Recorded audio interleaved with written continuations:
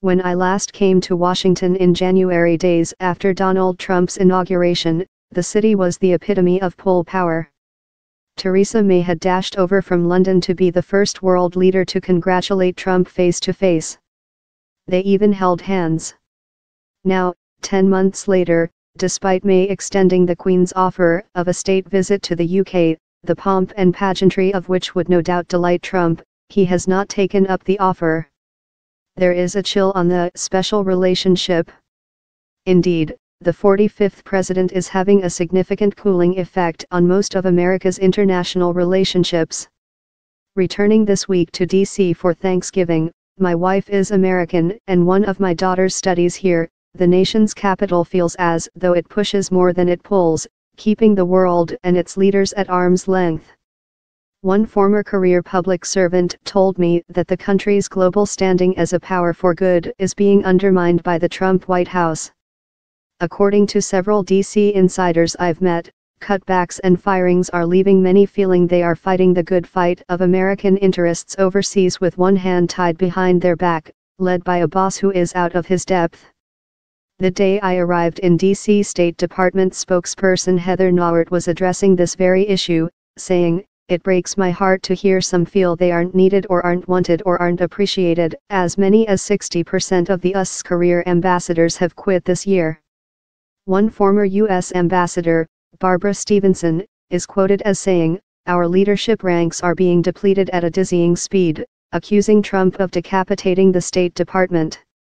Wendy Sherman, a former Undersecretary of State for Political Affairs and a principal architect of the Obama-era Iran nuclear deal, is scathing in her condemnation of Trump.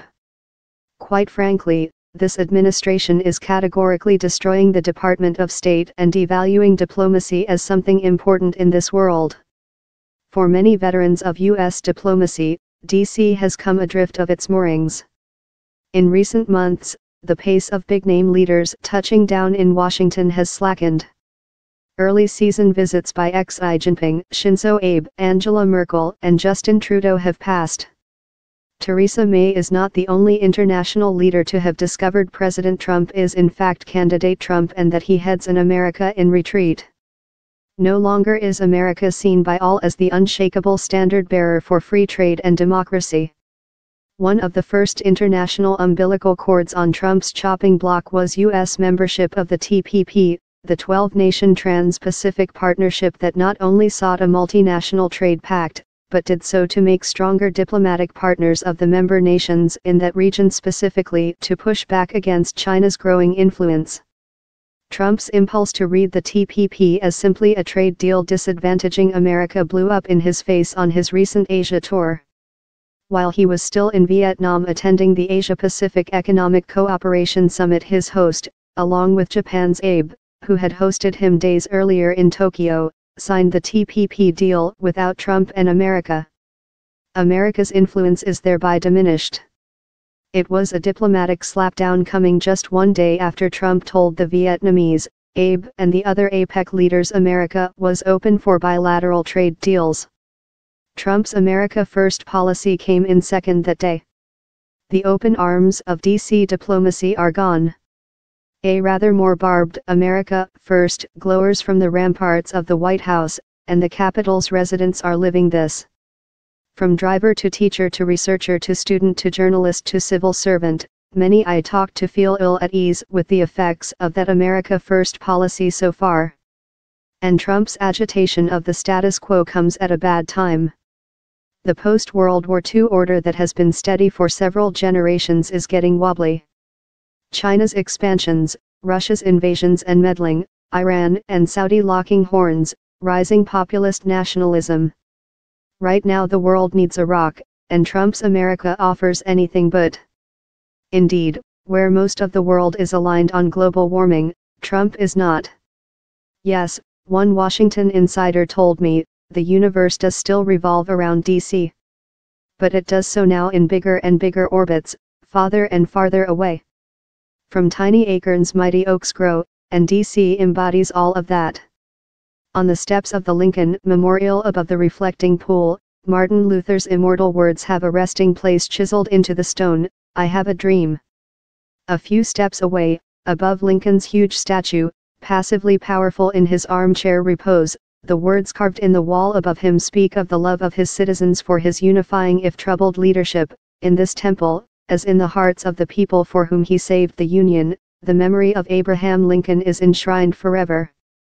If ever there were a message that today feels like it belongs to a bygone era, this is it.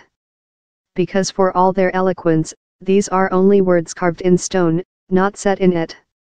Today they seem to lack permanence.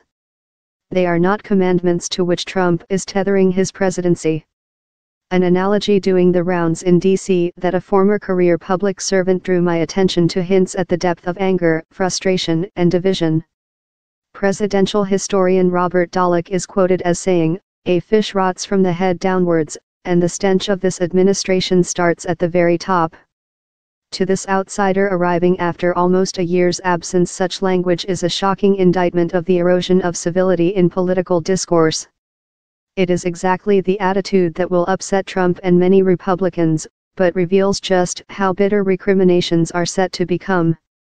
DC's worldly ties are being severed. The State Department not only has a hiring freeze, but is short-staffed and lacks the hands to answer all the calls coming its way. One European told me he has taken to having journalists to dinner in the hope they can enlighten him as to what is going on.